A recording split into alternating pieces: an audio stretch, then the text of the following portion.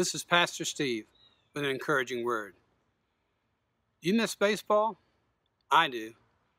I've been a fan of the game since a young boy, playing it growing up in little leagues and high school, and of course watching many a game at the ballpark or on television, most often with my father.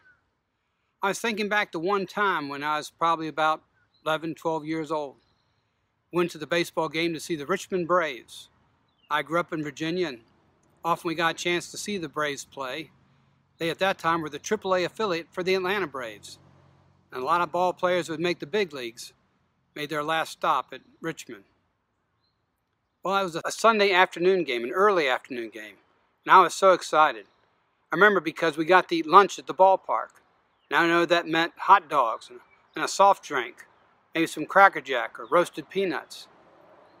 Well, I remember Dad and I had settled into our seats, pretty good seats on the home field side. And then the game began. I think it was against the Toledo Mud Hens. Well, the first inning, the Braves pitcher walked the first batter, then the second batter, hit the third Mud Hen batter on the back, and the fourth one, well, he hit a grand slam. Before the first inning would end and the pitcher be pulled, he'd given up 7 runs. It was 7-0. Well, Braves went up and went down, 1, 2, 3. The second inning really wasn't any better than the first for the Braves. In fact, the Mud Hens scored 7 more runs. It was 14-0 by the second inning. Then I looked at each other, and when the Braves went down 1, 2, 3 again, we had this sinking feeling inside. The Braves were going to lose. The game was effectively over in the second inning because teams don't come back from 14-0. I think you could feel it in the ballpark too, because throughout the rest of the game the fans were booing, calling players names, and disgruntled. You could tell it was not a good game. 17-0 by about the fourth inning.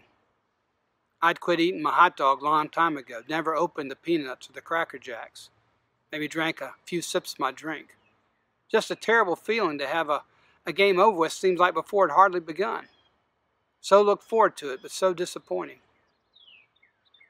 Well, I think we left in about the 6th or 7th inning. Didn't even stay for the whole game. It's kind of hard when things are over so quick. When things have gotten so bad and there's really no way out, no way to win. But you know, the good news of Jesus Christ is that's not how it has to be in life.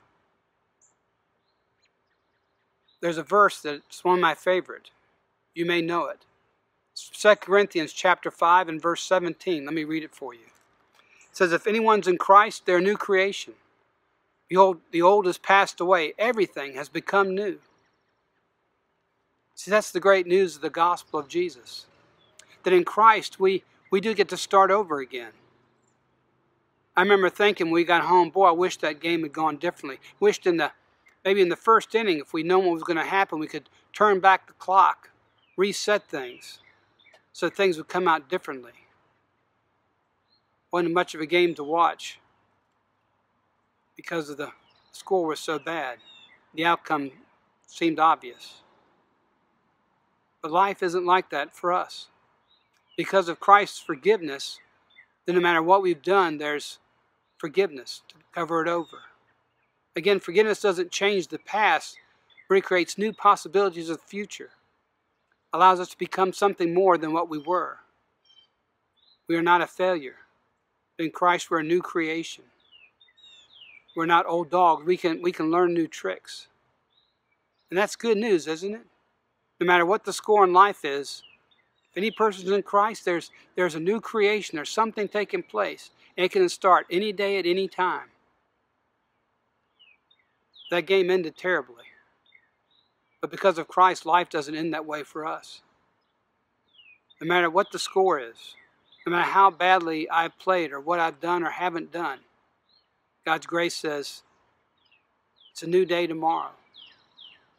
Forgiveness says it's all past, taken care of. You can let go and embrace the future. Life is more because of Christ. So I don't know what the score is for you in life. I don't know how you're experiencing the game of life. I know in baseball there's really no do-overs. You can't really start over again. But in Christ we can. If anyone's in Christ, there's a new creation. Something new is taking place. Behold, the old's passing away. That's not who you are. The new has come. It's who you're going to be. In Christ, it's something wonderful. Each and every day. Thanks be to God indeed. And that's an encouraging word for today and every day.